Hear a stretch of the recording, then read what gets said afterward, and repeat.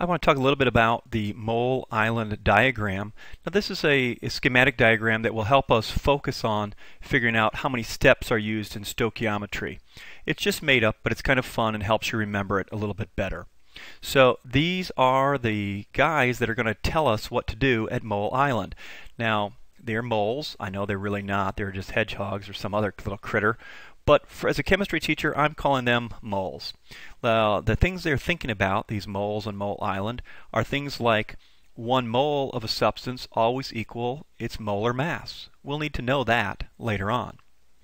They're also thinking about 1 mole is equal to Avogadro's number, or 6.02 times 10 to the 23rd particles.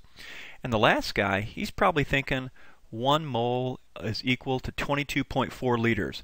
That's for a gas at what is referred to standard temperature and pressure. Standard temperature is 0 degrees Celsius and standard pressure is 1 atmosphere. While we're in the stoichiometry unit, we will solve all our problems at STP.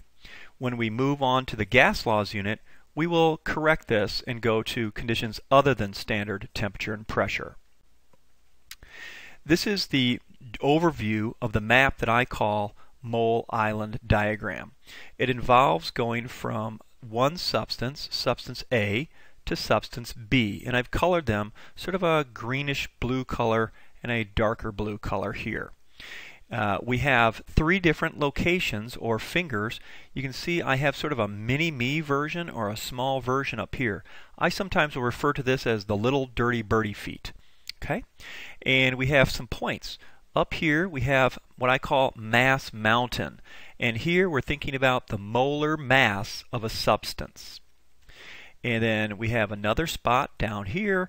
I call this particle place, and it refers to all the particles in a big city. So perhaps in a large city, if we count all the insects and people and cockroaches, we might come up with about 6.02 times 10 to the 23rd. In the middle here we have what I call liter lagoon. Now it's maybe not a good term because the liter here is of a gas, and when you think of a lagoon you think of a liquid, but nevertheless I'm calling it liter lagoon. And then what connects these is moles of our substance A. Then we cross this middle bridge and we go from moles of substance A to moles of substance B, and then it repeats again on the other side where we have molar mass of substance B, the volume of substance B, and the number of particles. Now, we will get to use this and use this a lot in stoichiometry. So much so, and you'll find such value that I will, and you might refer to this as the MVP. So MVP might stand for most valuable player, but here it stands for mass, volume, and particles. Let me add a little more meat onto the bones here. Well, there's our tour guides, and the moles are really the center of this whole thing. They're what's going to allow us to go from one substance to another. Okay? So on this one, now this is one you might want to print out. You might find it useful in your class. Notice that I go from mass of one substance to moles of that substance by using the equality 1 mole equals the molar mass.